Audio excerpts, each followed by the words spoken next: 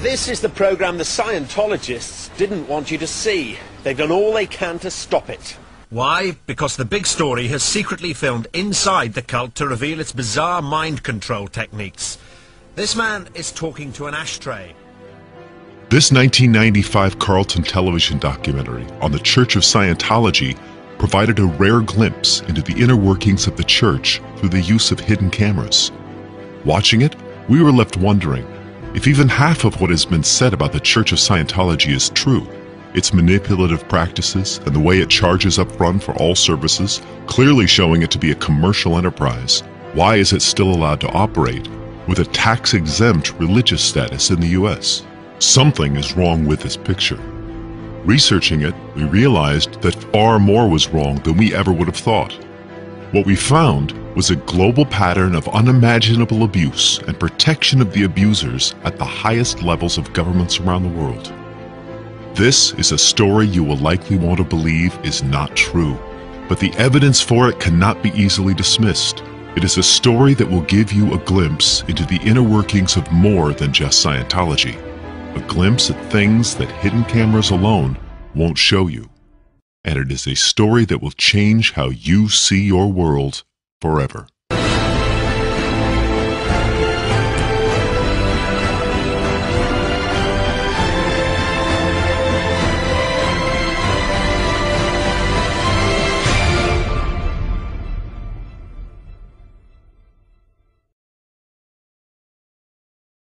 So is Scientology a harmless fringe religion, or is it a sinister sect that controls the minds of its members? This is one of the keys to understanding what Scientology is really all about: mind control. Mind control techniques figure prominently throughout the entire Scientology curriculum, and these techniques bear a striking resemblance to those developed by the CIA around the same time that Scientology emerged. As shown in publications like the now declassified Kubark Counterintelligence Interrogation Manual. Kubark is a CIA codename for the CIA itself. Specifically, the process of Scientology auditing is strangely similar to Kubark Counterintelligence Interrogation. You and a friend will team up together and follow the basic steps of the procedure. This is called auditing, and any two reasonably intelligent people can do it. The term auditing comes from a word which means to listen. Kubark interrogation begins with eliciting, defined as obtaining information without revealing intent or exceptional interest through a verbal or written exchange. On Poole High Street, she's approached within minutes by a young man with a clipboard. I'd love that head to ask you a question. Look, first question. If you could be anything in life, what would you most like to be? Explorer. Claiming to promote a book, the young man persuades Ali to go with him to his office to complete a survey. It's 40 minutes before he admits he works for the Scientologists. This is how most people are recruited into Scientology, but they don't know the true beginnings of this so-called science of the mind. Kubark defines the use of polygraphs in interrogation as an aid in the psychological assessment of sources, similar to Scientology's use of the E-meter, which is nothing more than a crude form of polygraph.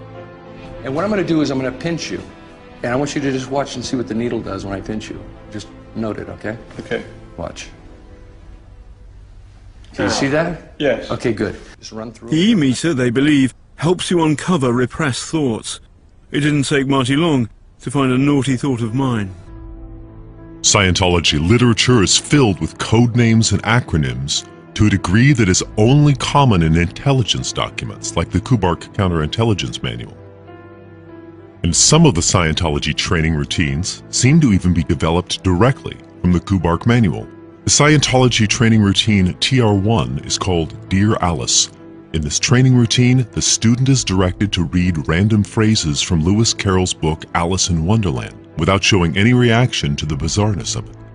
In the Kubark Manual, a confusion interrogation technique is described, entitled Alice in Wonderland.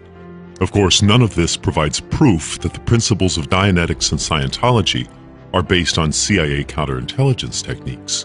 But it does provide evidence that L. Ron Hubbard was both aware of these techniques and willing to use them to gain control and power over others.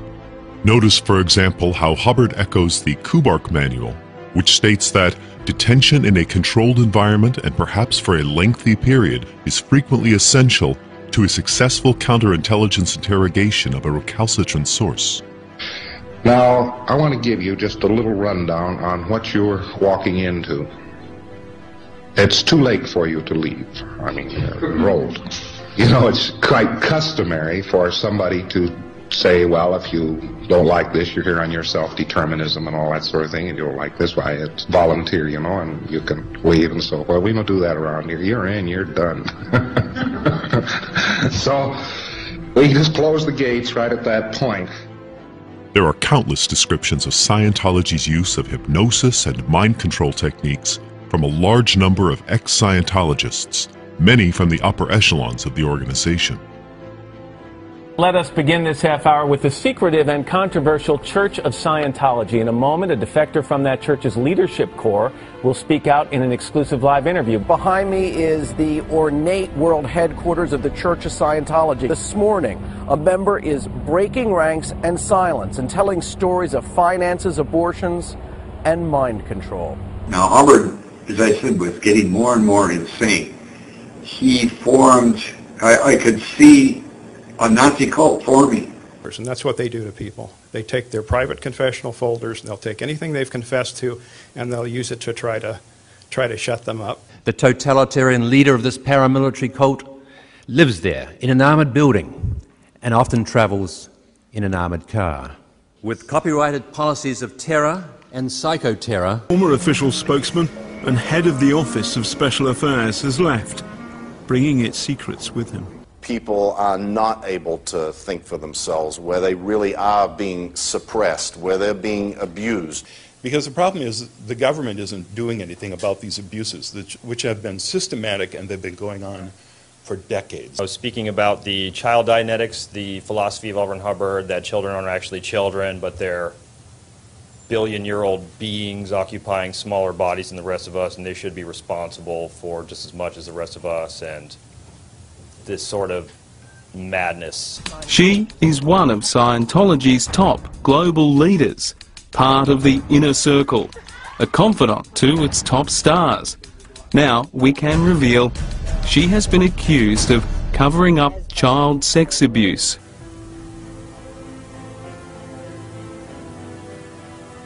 I was introduced to Scientology when I was 2 years old. I eventually went to their boarding schools in the desert of California.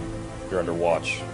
You undergo daily interrogations with their version of a lie detector. As far as I understand, one of the major purposes of a government is to protect the people. And Scientology is, in my opinion, quite dangerous. But what none of these critiques and exposés examines is the social and political condition in which Scientology began.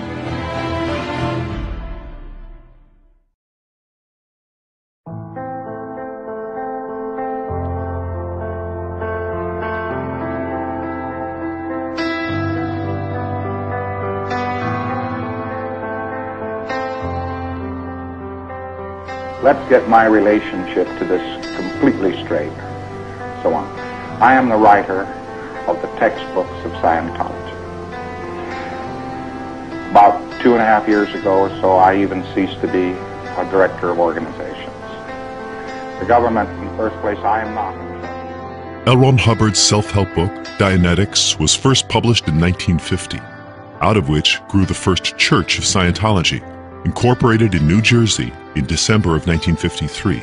The California Scientology Church would follow 2 months later, in February of 1954. With its claims of using newly discovered technology and methods to fix humanity and help people develop greater powers of mind, it can be seen as the first step of a movement that was about to explode on the scene in the U.S., the Human Potential Movement. And at precisely the same time that the Human Potential Movement was beginning to form in the 1950s, the CIA began Project MKUltra in an effort to discover mind control techniques by subjecting mental health patients to electroshock therapy, various forms of torture and abuse, and drugs, such as LSD. Using unknowing Canadian citizens as test subjects, Cameron had developed a new procedure which caught the eye of the MKUltra researchers as well as the Canadian intelligence community.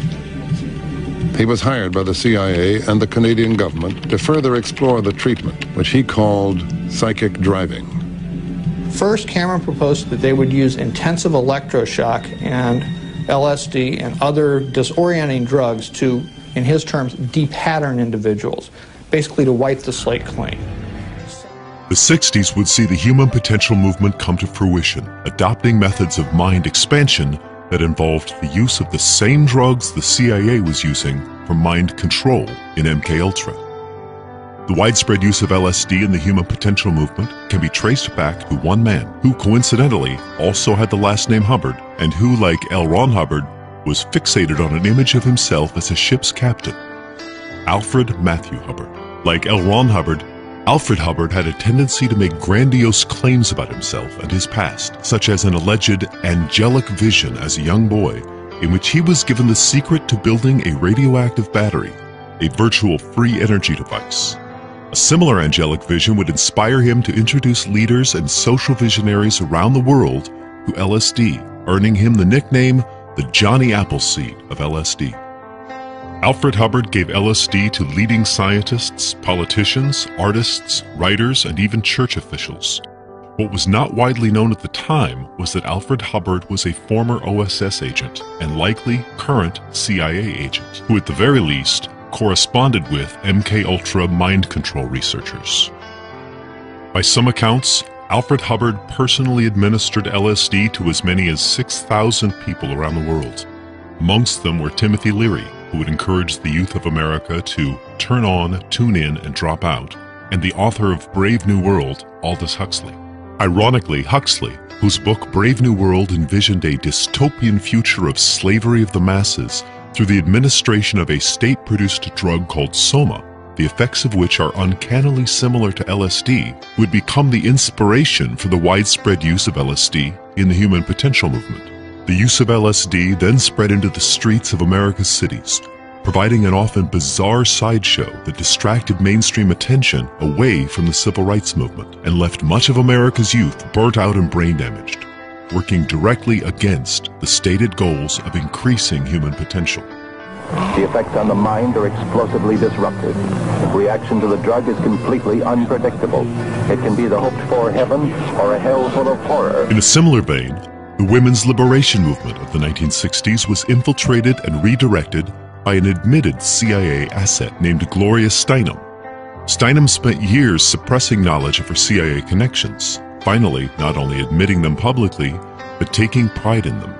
Steinem referred to her CIA work in Europe, informing on and disrupting youth movements, as the CIA's finest hour. In the 1970s, the next phase of so-called human potential research began with CIA funding of psychic phenomena such as remote viewing experiments conducted by Hal Puthoff and Ingo Swann at the Stanford Research Institute, or SRI.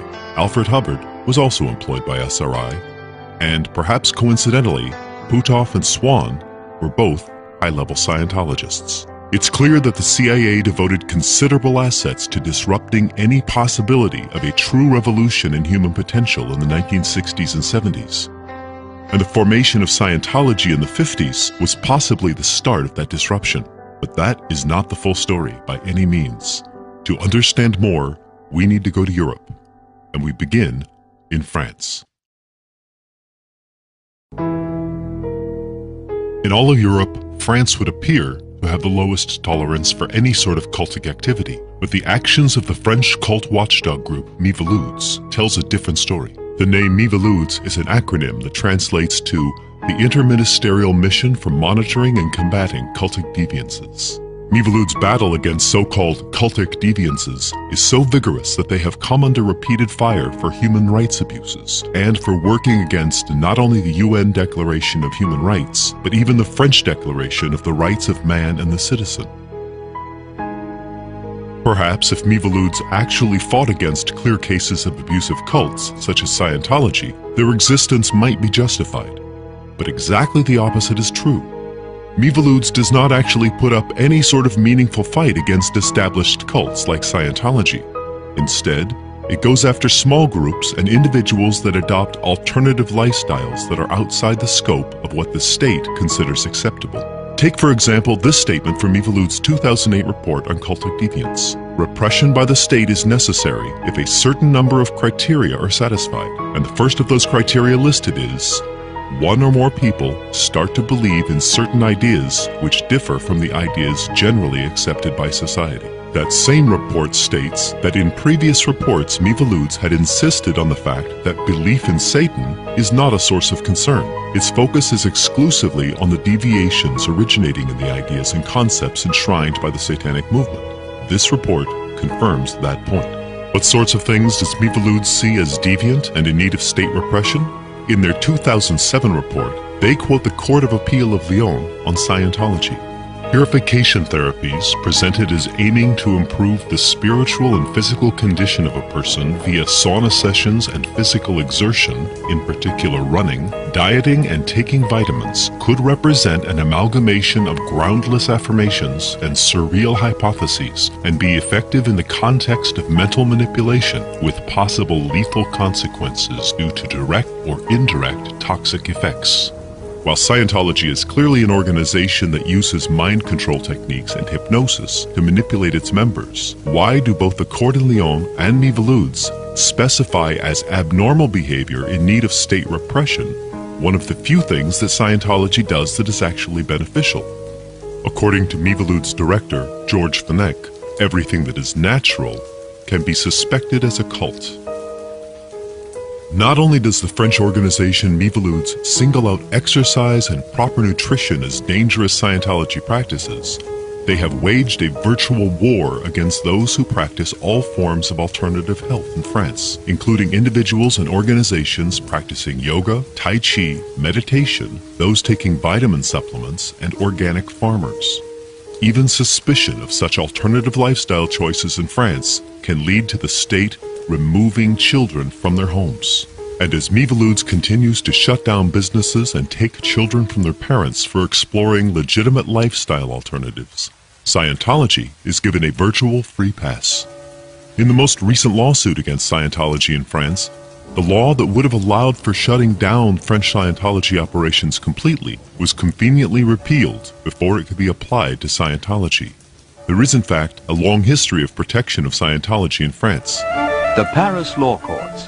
28 kilometers of corridors, black robes, and files. Transportez beaucoup de dossiers tous les ans? Des milliers. Beaucoup. Ça fait rêver qu'il y en a qui se perdent? Non. Rien ne se perd ici. De toute façon, les dossiers, il y a toujours des doubles.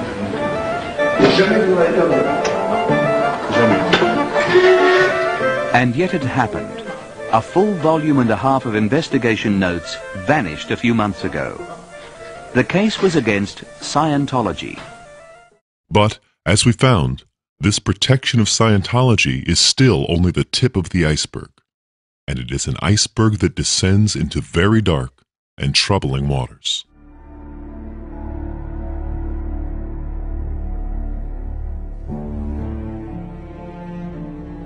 If French authorities such as Miviludes are the ardent cult fighters they claim to be, why then do they steadfastly refuse to investigate this? A staggering number of claims of ritual child abuse across France tied to Satanism. Robert is one of many French children who have given testimony on ritual child abuse in France. Robert begann nach und nach Sachen zu erzählen. Er sagte, ich habe es satt, zu Papa gehen zu müssen. Ich will nicht mehr zu ihm. Er ist böse. Als ich von Robert das Wort böse hörte, dachte ich erst, sein Vater behandle ihn schlecht. Was ganz schlimm und unglaublich an der Geschichte ist, er erzählte auch von Abenden, an denen sich Erwachsene trafen, die sich verkleiden. Mit Mänteln und mit Masken. Und was mich an seinen Worten besonders schockierte, der Kleine sagte, Papa hat sich verkleidet, aber ich habe sofort seine Stimme erkannt. Und Robert sprach auch von Tieropfern, aber auch von Kindern. Despite the hardline position taken by Miviludes on matters of natural health and organic food, their response to all claims of ritual child abuse is to ignore the claims completely. Robert sagt, sein Vater habe ihn mehrfach vergewaltigt. Trotz zahlreicher Zeugenaussagen und medizinischer Gutachten kommt es nicht zur Verhandlung.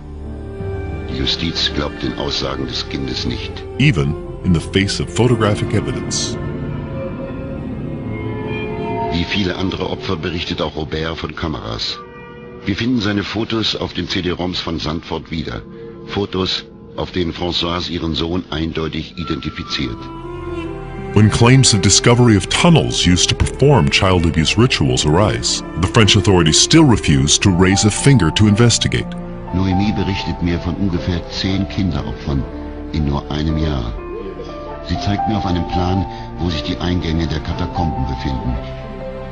Bis heute wird die Existenz des Kellersystems von Saint-Victor von der Justiz verleugnet. And when photographic evidence of these tunnels is produced, the photos and all related files are conveniently lost by the police. Ich war schon mehrmals in Saint-Victor. Es gibt da unterirdische Gänge. Ich hatte damals die Gelegenheit, davon Fotos zu machen. Diese Fotos habe ich in die Hände des stellvertretenden Leiters der Polizei von Privas gegeben, Morin. Nein, entschuldigen Sie, Marron. Er sollte sie zu der Akte mit dem Protokoll meiner Anhörung legen. Diese Anhörung hatte ich im April 1999 bei der Polizei gemacht. Doch die Akte ist ganz plötzlich verschwunden. Weder die Fotos noch das Protokoll meiner Anhörung sind aufzufinden. Children making claims such as Robert's are all too common in France and all around Europe. Strikingly, children who could not possibly know each other or have exchanged information give the same testimony and identify the same perpetrators. C'est qu'il y a des lieux qui se croisent, c'est qu'il y a des témoignages qui se croisent, alors que ces jeunes femmes ne se connaissent pas. Elles ont vécu des choses avec des personnages identiques, parfois dans des lieux identiques, et surtout des événements incroyables auxquels l'imagination laisse pantois quand on pense à des chasses d'enfants qu'on laissait courir dehors, nus, qu'on essayait d'attraper, enfin des trucs, des horreurs. Et tout ça aurait été fait dans une société bourgeoise, pour ne pas dire plus. And perhaps here, we can begin to understand why this kind of abuse is protected, while Miviludes prosecutes innocent people and takes children from their parents for living alternative lifestyles centered around improved physical and mental health. Warum passiert immer das Gleiche? Warum werden die mutmaßlichen Täter nicht zur Verantwortung gezogen? Jahrelange Recherchen führen mich immer wieder zu dieser einen Erklärung. Viele der Täter sind hochgestellte Persönlichkeiten, haben die Macht, sich gegenseitig zu schützen. Und es ist viel Geld, sehr viel Geld im Spiel. Noémie berichtet von Kindern, die vor laufender Kamera vergewaltigt, gefoltert und geopfert werden. Diese sogenannten Snuff-Videos kosten als Duplikat bis zu 20.000 Euro. Something is very wrong with this picture, and it does not stop in France.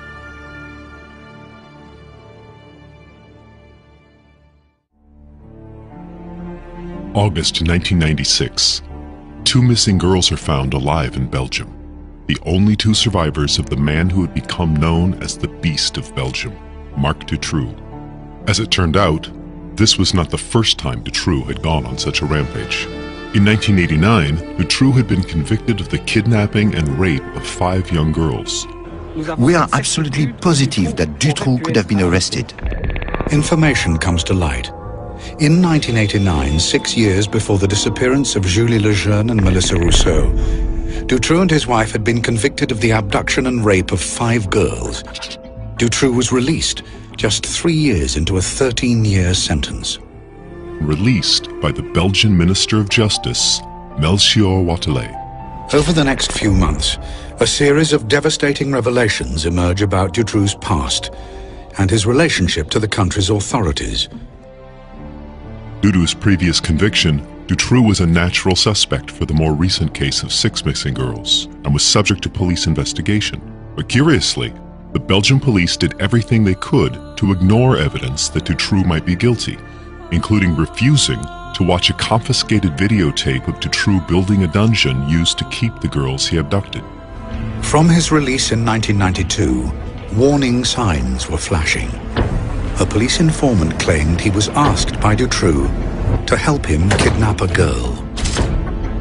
Dutroux's own mother even tipped off police that her son may be hiding girls in his home.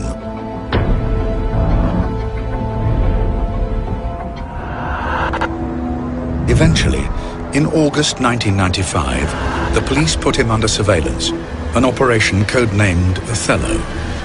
A camera was hidden in a railway wagon in front of his house in Marcinelle. This camera was in front of the house the night that Anne and Efje were kidnapped. The problem was that Dutroux chose to do this kidnapping at night, and the police turned off the camera at 6 o'clock in the evening. Afterwards, they tell us that for operational reasons, this camera has only been turning from 8 o'clock in the morning till 6 o'clock in the evening or something. This is very intelligent if you want to catch someone, a pedophile, kidnapping girls. The officer in charge of Operation Othello, René Michaud, visited the house in December 1995. Dutroux had recently been questioned about stolen cars, and investigators used this as an opportune moment to search his house. Also present was a locksmith, Alain Lejeune, who was accompanying the police in their search. Qu'est-ce qu'on entend? Il y a des enfants ici? Suddenly, children's voices are heard. You heard these voices and this discussion starts. Did you hear that? Non, ce sont des enfants dehors. Ouais, ils jouent dehors. Ah non, ce bruit vient de l'intérieur. Écoutez, c'est clair. Silence. Non, et puis c'est qui le policier ici? Allez, on y va. The locksmith said, I heard voices and it was absolutely clear that they came from there, from 2 meters from where we were standing. The voices are Melissa Rousseau and Julie Lejeune. 3 months later, they were dead. Do not forget that this Julie and Melissa disappearance was the top story in Belgium. That was the top priority of police, at least that's what they told us. Michaud found video cassettes during his search. They didn't watch the tapes. The explanation afterwards that they didn't have a video player. On one of these tapes, we can see Marc Dutroux constructing his cage. The explanation of where it was and how it was constructed was on tape. They just had to watch it, but they had no video player. There again, that's official version. Sorry, I don't buy it.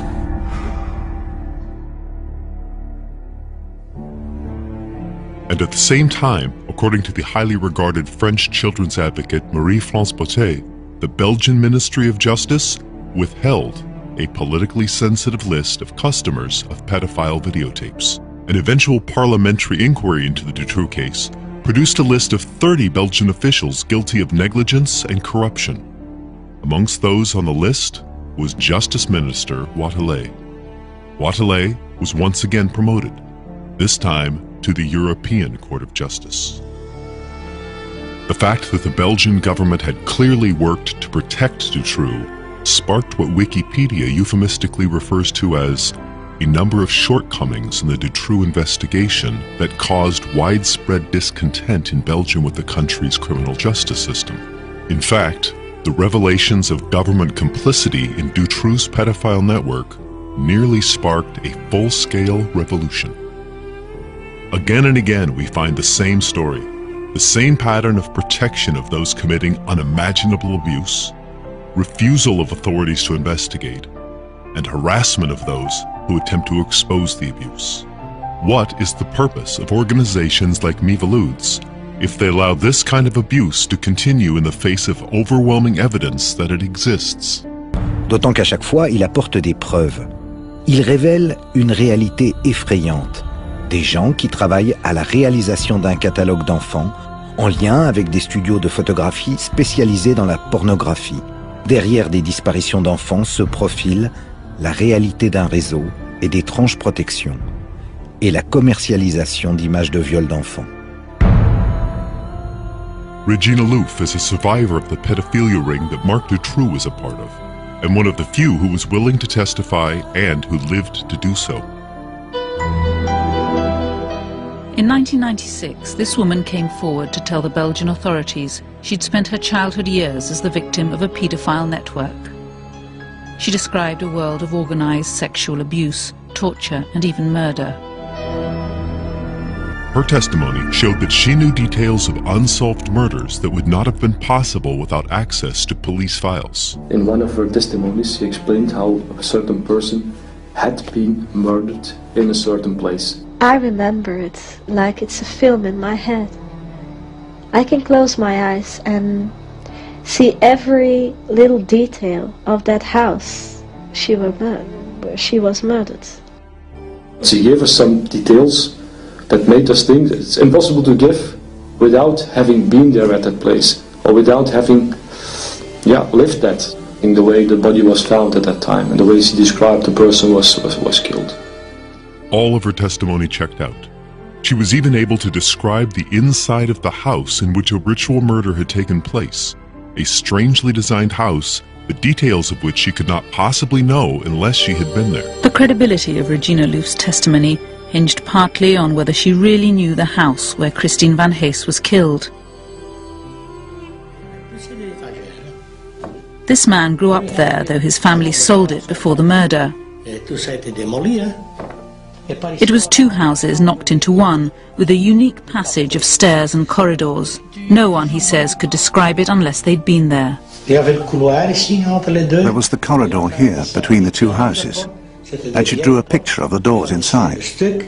They were antique doors, and she drew the mouldings. She described the wallpaper and the front step. I don't know how she could have described it all so faithfully if she'd never entered the house. The response of Belgian authorities? The investigators were removed from the case. But then out of the blue, the investigation was stopped. We received a message that we couldn't investigate anymore, just like that. We were sent home. Just like that. Without an explanation. And the Belgian government, with the full complicity of the media, declared Regina Loof a liar. Madame, Monsieur, bonsoir. L'affaire du trou s'est enrichie. The flagship program of the government-funded French-language channel was unequivocal. De Batz was guilty, they declared, and Regina Loof a sinister and deranged liar. I think Regina Loof is a pathological liar. She's a woman who's invented scenarios that don't stand up to scrutiny. It's all been shown to be fiction. That should come as no surprise. Regina Loof's testimony went far beyond what anyone could imagine. Sexual torture and abuse that can only be described as unhuman, conducted at the factory of Belgian arms manufacturer ASCO. Loof called this the factory of the video recordings and gave names of those taking part in the videotaped torture and murder of children there.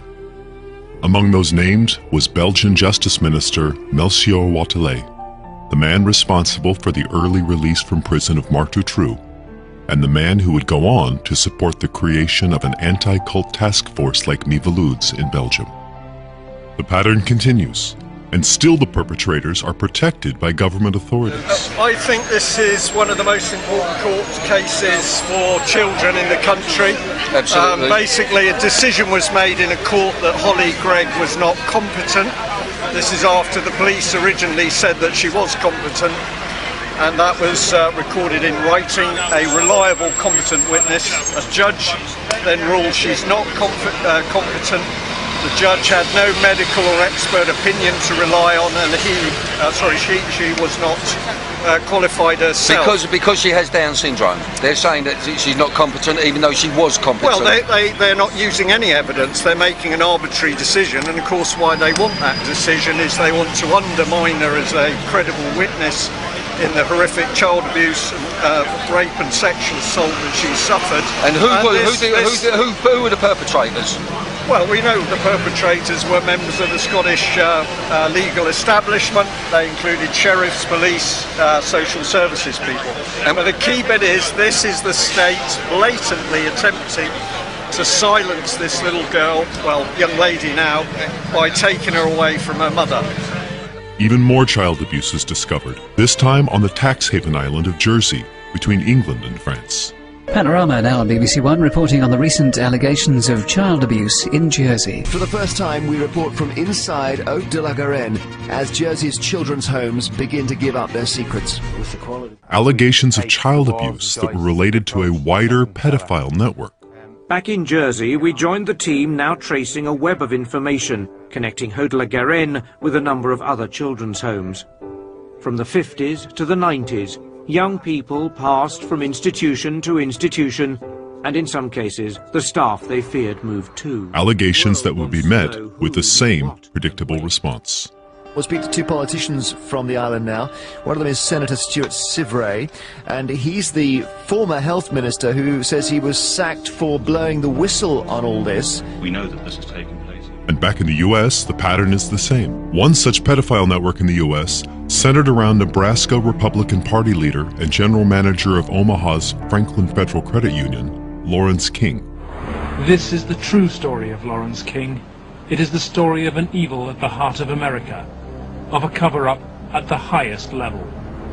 It's a web of intrigue that starts at our Holy of Holies, Boys Town, Nebraska, one of the most respected institutions in the United States, and spreads out like a spider web to Washington, D.C., right up to the steps of the nation's capital, the steps of the White House, involves some of the most respected and powerful and richest businessmen in this United States of America.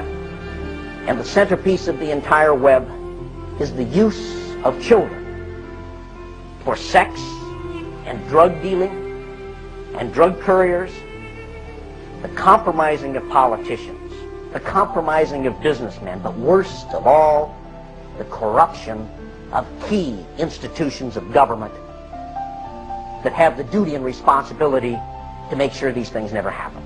Once again, those involved enjoy the protection of the courts. On the trail of Craig Spence, DeCamp finds the investigative reporter who exposed Spence's callboy network, Paul Rodriguez of the Washington Times.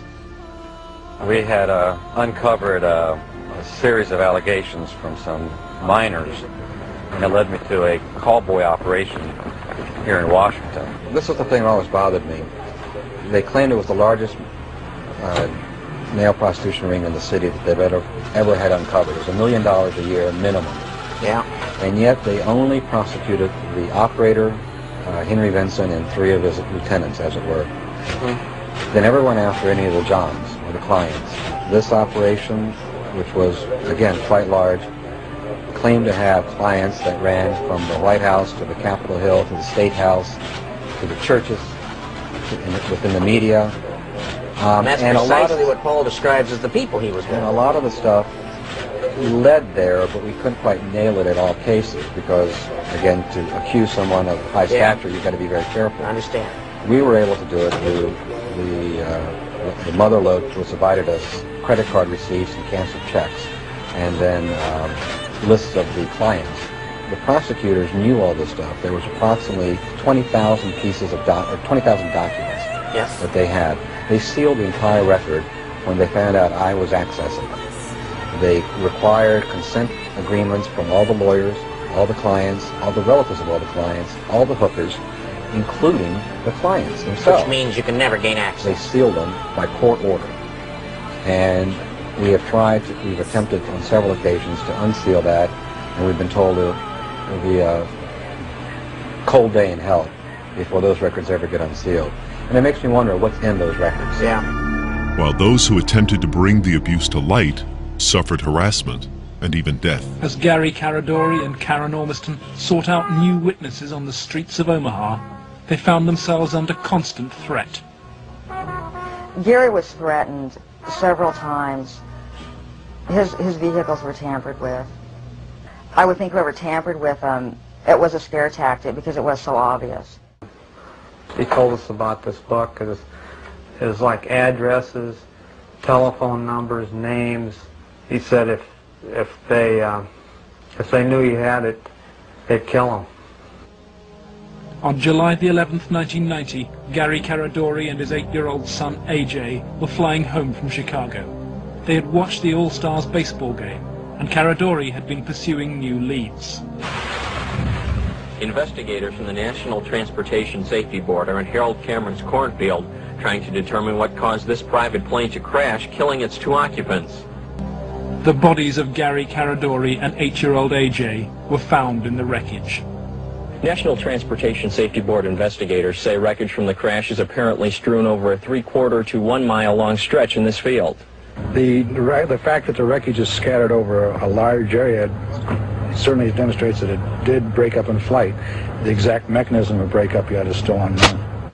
The federal investigation was never able to discover what tore the plane apart. More witnesses would either be killed, harassed by the FBI and law enforcement, or sent to prison for testifying about what had happened to them.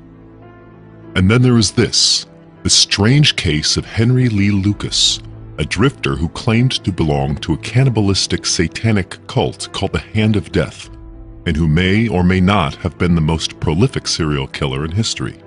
Lucas was arrested for unlawful possession of a firearm in Texas in 1983. Once in custody, he confessed to the murder of both 82-year-old Kate Rich and his underage girlfriend Becky Powell.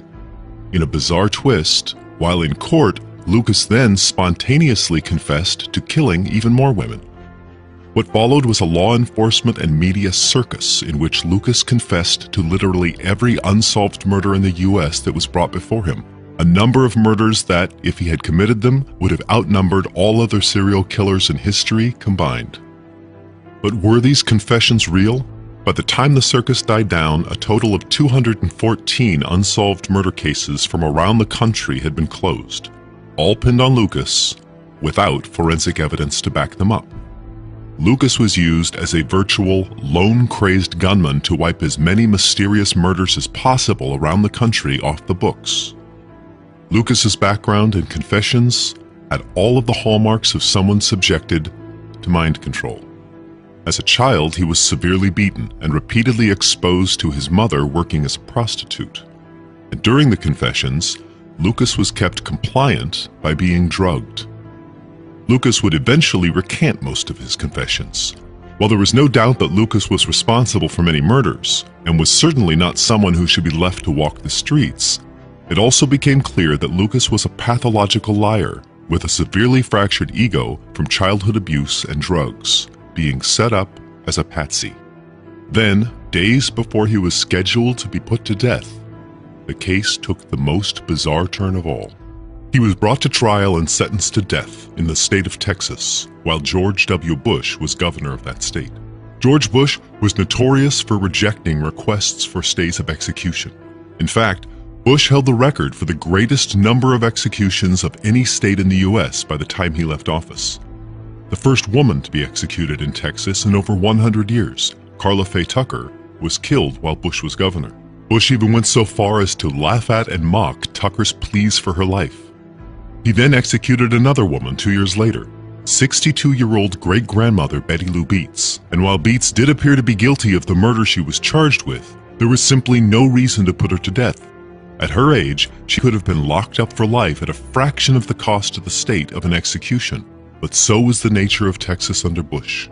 If someone could be executed, they were executed. In fact, during his time as governor of Texas, George Bush intervened to stay only one death sentence, that of self-proclaimed Satanist, cannibal, and mass murderer, Henry Lee Lucas.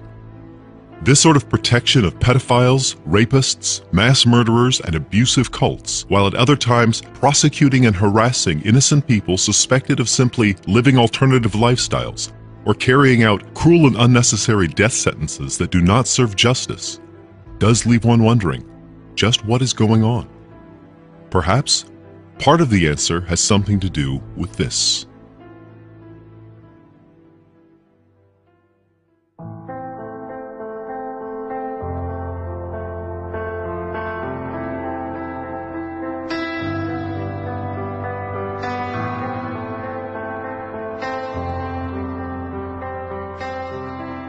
In her book, The Shock Doctrine, The Rise of Disaster Capitalism, Naomi Klein exposes a pattern of bringing the people of the world under the domination of a few large corporations through the exploitation of people shocked by disaster, such as the US-backed overthrow of democratically elected leaders of foreign countries to replace them with murderous and brutal dictators.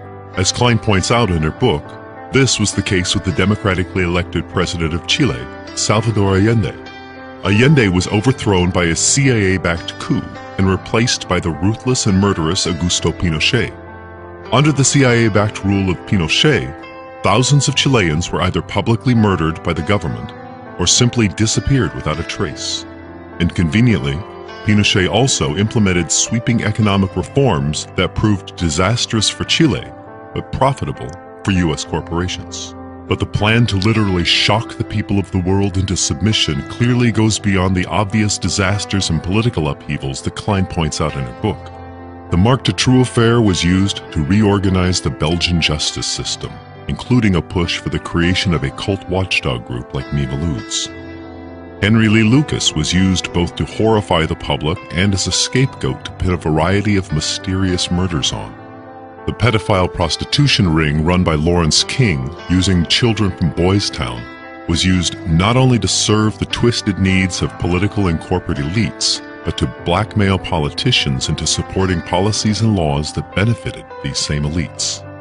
These are only a few examples of the unimaginable sickness that appears to pervade all governments on the planet. These cases are not merely incidents of bad people achieving positions of power. They are the norm. The sickness is systemic.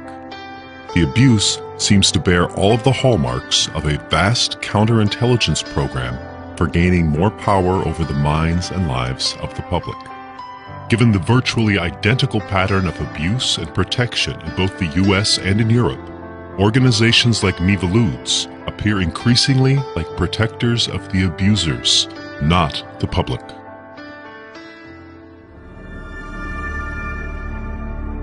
Aside from the connections to all of this that we have already explored, there is another key connection between Scientology and these cults of abuse: Satanism. The essence of so-called black magic is gaining power over other people. This is also what is behind all mind control programs, ritual child abuse, and Scientology. The Nazis' interest in magic and the occult is also well documented, and directly related to their search for ways of gaining the greatest possible control over the populace and gaining power. Immediately after World War II, many of these same Nazi researchers interested in the use of the occult to gain control and power were secretly brought to the US to continue their research via Operation Paperclip. Operation Paperclip was officially approved in August of 1945. Perhaps coincidentally, the genesis of Dianetics seems to trace back to that same year.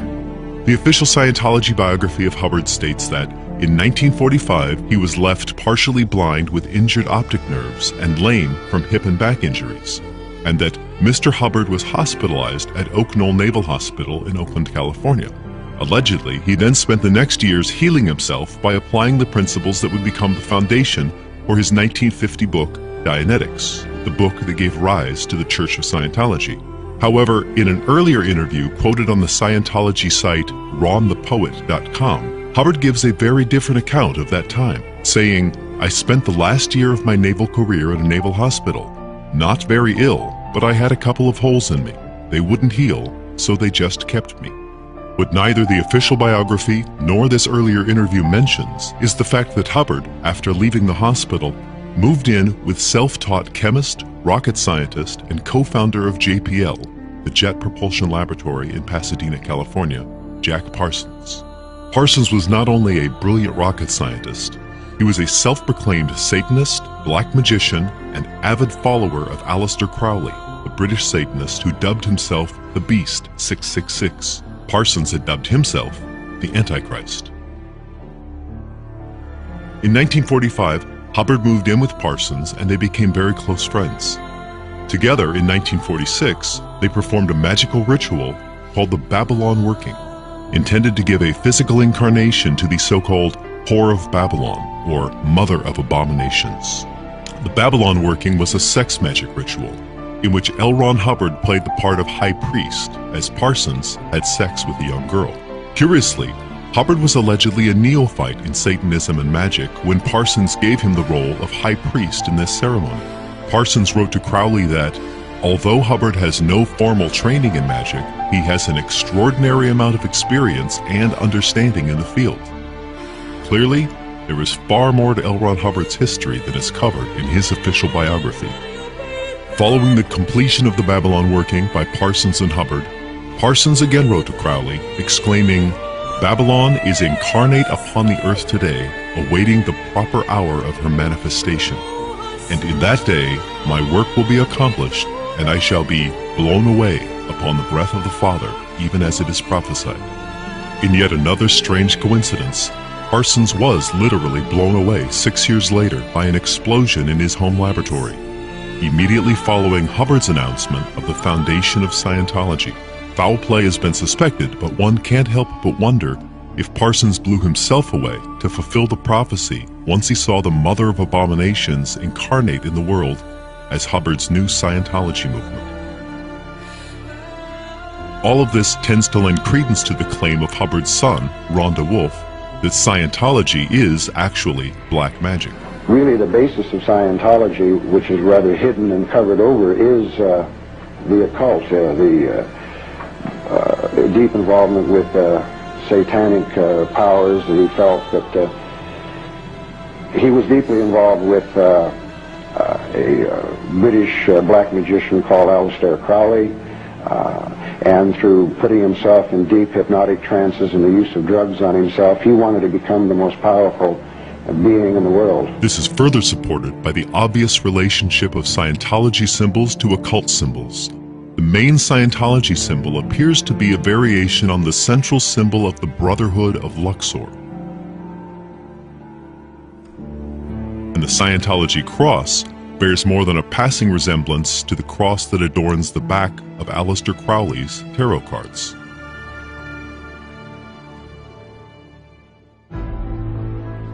But perhaps the strongest evidence that Hubbard's Scientology is an attempt to apply principles of black magic and satanic worship to mass manipulation of the public comes from his own lips. He could simply say, I have action. A magician, the magic cults of the 8th, 9th, 10th, 11th, 12th centuries in the Middle East were fascinating.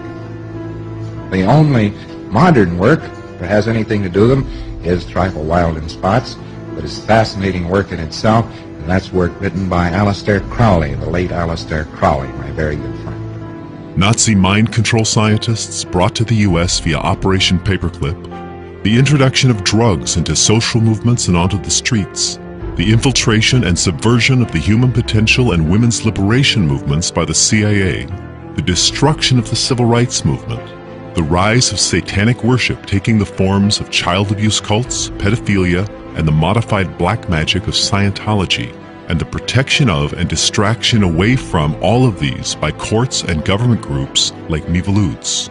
Examining this evidence, the following picture emerges.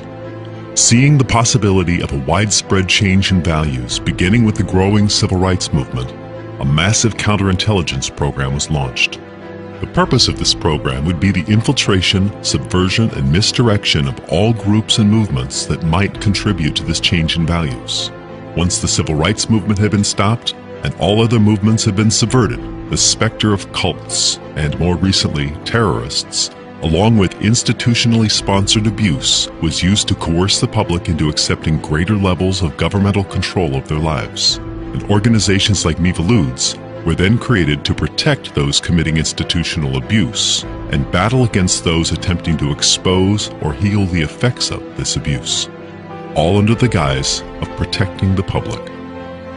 We encourage you to examine this evidence for yourself, and if you reach conclusions similar to ours, we also ask you to think, do you want to live in a world ruled by abusive and psychopathic monsters?